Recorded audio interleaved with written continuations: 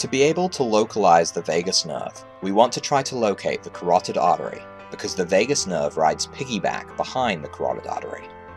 So, if you put your fingers on the carotid, you will feel the patient's heartbeat, and then you want to move right behind that and push up against the carotid with your electrode.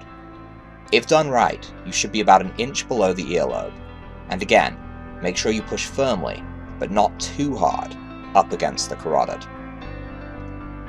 So once you've found the perfect spot to stimulate the vagus nerve, you want to set your device to the alpha frequency of 712, and set the power up until you can see a slight flutter on the vagus nerve.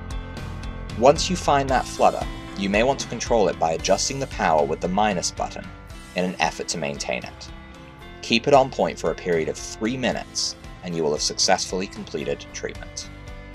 For more information, or if you have any questions, please visit us on our website at www.pacifichealthoptions.com or join the discussion on Facebook at the Better Health Community.